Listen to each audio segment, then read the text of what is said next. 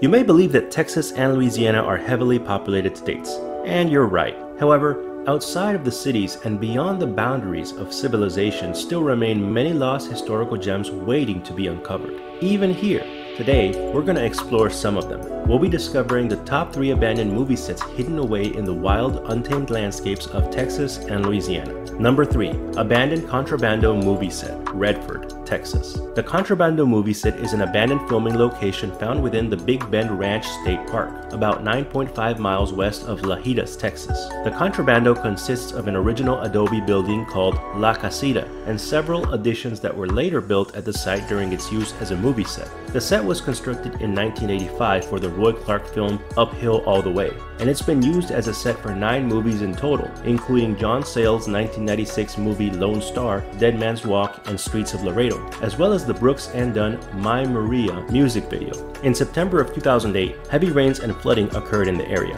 The rain and the ensuing release of water from local flood control structures caused widespread flooding and resulted in damage to the Contrabando movie set buildings. Fortunately, the original casita was not damaged. However, in 2015, most of the buildings were removed for safety reasons. However, the intrepid adventurer can still visit the casita and whatever else remains of the set, which is located just beside the Rio Grande at the Mexican border. Number 2. Alamo Village, Brackettville, Texas. The Alamo movie set, or Alamo Village as it's also known, is a now abandoned movie set located just north of Brackettville, Texas. It was the very first movie location ever built in the state of Texas. The Alamo movie set was originally constructed for the movie titled The Alamo, filmed in 1960 and directed by John Wayne. The set was built by James T. Happy Shahan of Brackettville, Texas, who in 1995 was named the father of the Texas movie industry by Governor George W. Bush. Shahan began building the set on his ranch in September of 1957 for John Wayne and his upcoming movie. Construction of the set took almost 2 years, but in August of 1959, filming for the movie finally began.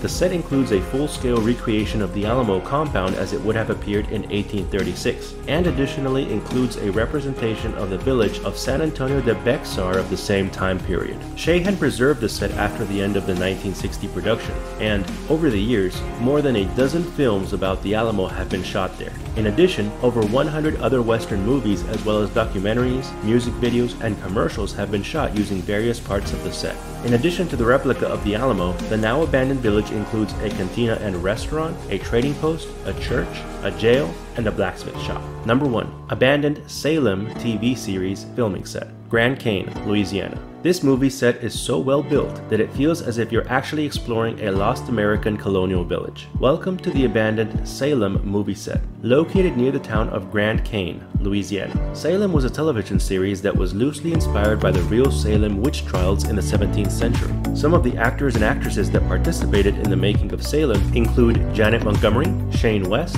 Tamsin Merchant, Xander Berkeley, Lucy Lawless, and Marilyn Manson. The series premiered on WGN America on April 20th, 2014, becoming the network's first original scripted series. As the network's first and highest rated series, it was renewed for a second season on May 15th of 2014. A third season was commissioned on July 11th of 2015 and premiered on November 2nd of 2016. On December 13th of 2016, it was announced that WGN had canceled the show after 3 seasons, with the final episode airing on January 25th of 2017. From that point onward, the filming set quickly began falling into disrepair. However, many of its buildings are still largely intact. This attests to the great work done by the construction crew, who put the whole town together in roughly 2 months. The town includes over 20 buildings in total, with about 13 of them actually having a fully furnished interior to allow the movie crew to film scenes inside of them. Some of the buildings include a church, a cemetery, a pub, several shops, an orphanage, a brothel, a mansion, and even the gallows. There's also a commercial section of town, with several building facades built to represent shops and the town's slums, which supposedly housed the lower income population. During the filming, there was even a real ship that was built and erected in the docks area, but it has since been dismantled and removed from the lake.